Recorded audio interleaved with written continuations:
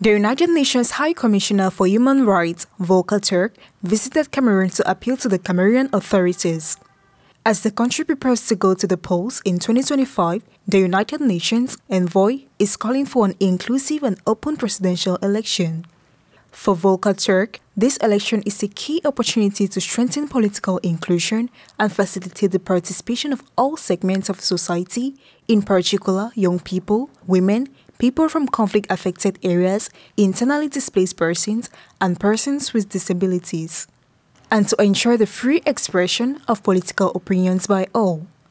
In fact, he assured that this electoral process will also be an opportunity to ensure that the civic space is protected to allow for a vigorous discussion and debate on how to address the challenges together. Within the political class, the opposition and civil society continue to call for free and transparent elections.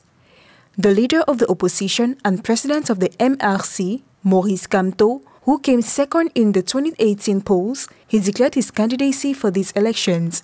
President Paul Biya, on the other hand, is still undecided about his political future despite constant calls from his supporters for him to be a candidate.